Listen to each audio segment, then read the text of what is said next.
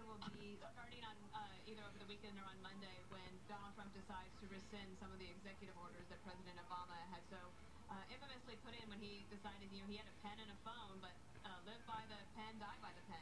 Yeah, I think they're obviously not going to be very happy about it. What are they going to do about it? I mean, you can't turn it into law.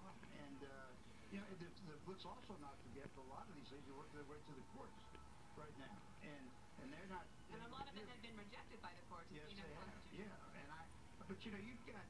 What I find a little. I don't want to dump on this guy's day. It's great. He's nice and good speech and all that. But the fact of the matter is, the people in that cabinet are exactly the kind of people that took advantage of the people he says he represents. Not true. Bob, you don't have any. The CEO, maybe one of them. But these are adults.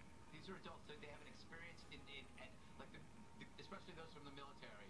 It's nice to see that. Yeah, but we're very lucky that all of them are willing to be able to serve this country. I mean, it is a tremendous sacrifice for them and for their families.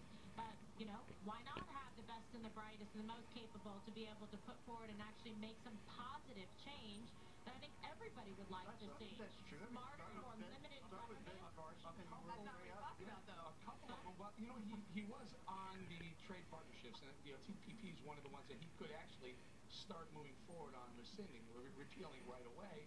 Also, does he touch DACA? This is a big one. A lot of people want to know. Explain what that is. DACA's younger people who've made dreamers who've made it to the United States illegally have been allowed to defer their but they were brought here by their parents. Deportation for 2 years. Now, President Obama signed it into law in 2012. It's up for renewal in 2017, though.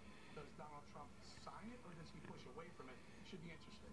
Yeah, that'll be an interesting call for him, because the other thing is, let's remember, about 40% of Obamacare could be rescinded by executive order.